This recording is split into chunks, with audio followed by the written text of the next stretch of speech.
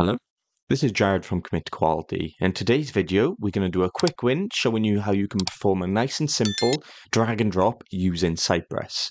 So all we're going to do is we're going to navigate to the committoquality.com practice drag and drop page. If you don't know how to get to it, you can just go to practice and find drag and drop here and click on it. And all we're going to do is we're going to drag this smaller box into the larger box and we should see a success rate. And to do this, we're going to use a plugin. So if you go to the Cypress documentation and go to the plugins page, you'll see there's a bunch of different plugins, which we'll probably cover videos on a lot of these.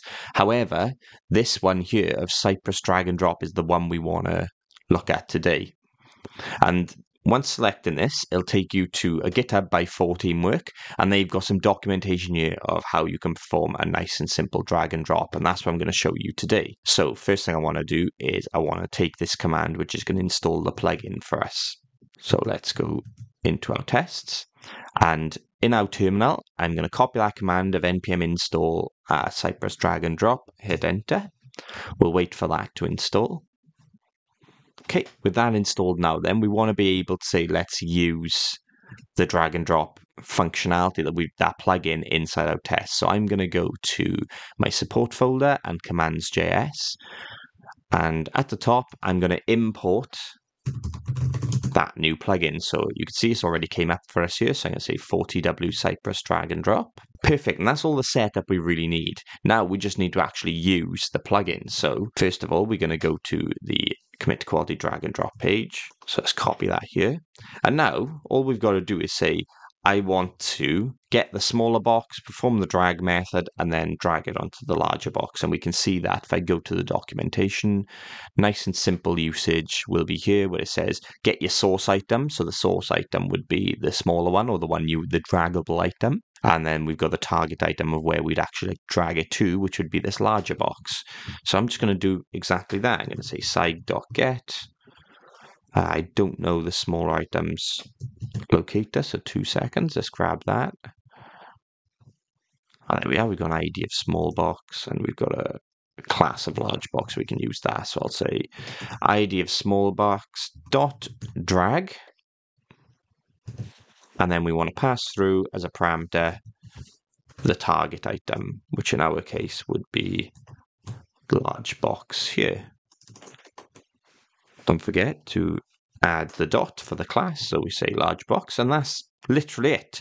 Now what we should see is when I run Cypress, we should see that it'll go to the page, it'll drag the small box and drag it onto the large box. Let's do npx Cypress open and have a look if that's working. Now then, in our specs, we've got this example spec, because this is what I've named the file here, and we should see the drag and drop test inside here that will automatically run. And here we go. You can see it's done everything. It's dragged it over, and we've got the success appeared in our test. And that's really cool. But what if we actually want to assert that it is successful? Because at the moment, this test would always pass, even if that success didn't actually happen. So what we can actually say is we'll chain on then, and we'll say success, and then we want to do our callback function here, and we'll say assert is true success. So what that means is we're missing a bracket there, that's why. And we're missing a bracket here.